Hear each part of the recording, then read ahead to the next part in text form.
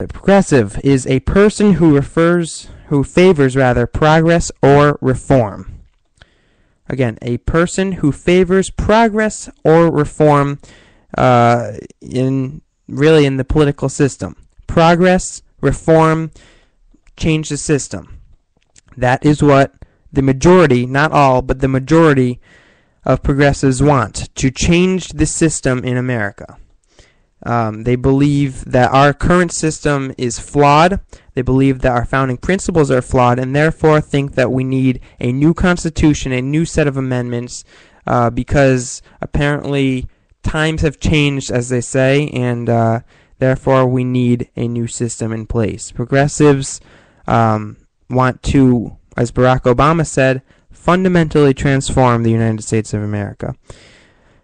But as it turns out, progressivism is a movement that has been going on for the past several decades. It's nothing new.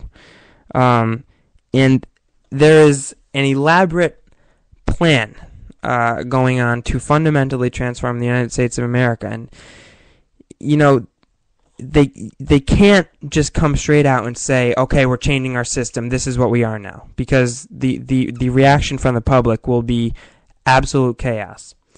So they have to do it gradually, slowly and gradually transform the United States of America. And I basically have laid out a 3-step plan. I'm trying to make it as simple as possible of how progressives slowly and gradually change America and change the system. How they fundamentally transform it. It's really, really sad how much we have changed. Step 1, government dependency. The government, they want you to be dependent on them.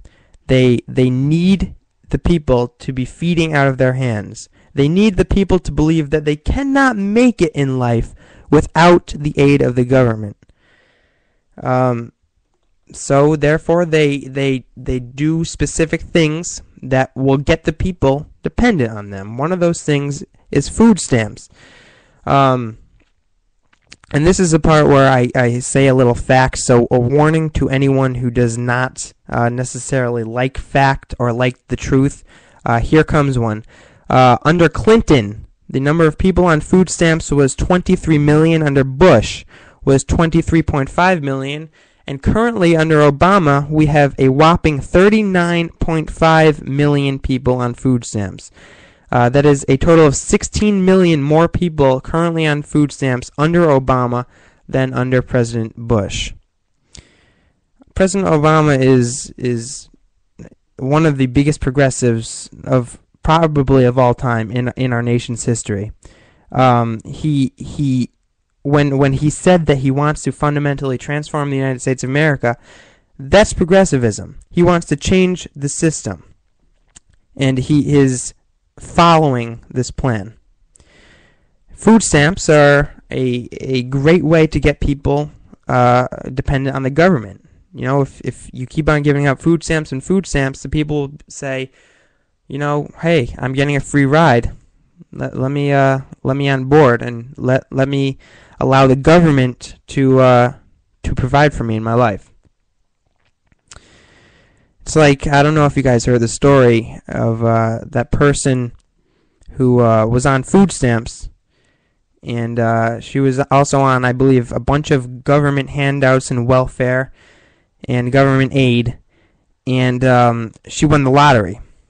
And she won a jackpot, actually, a huge amount of money. I don't remember the exact amount.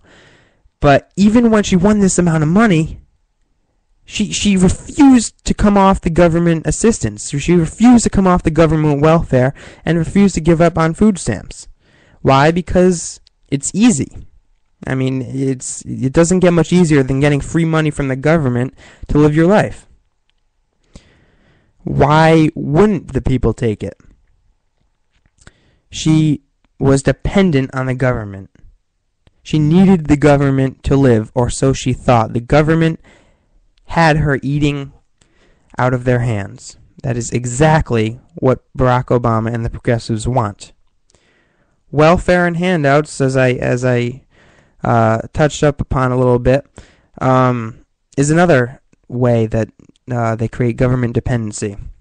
35% is the number of Americans that are currently on some kind of welfare or government handout. 35%. Ready for another terrifying fact? Again, if you don't like these, turn this down here. Here comes a fact.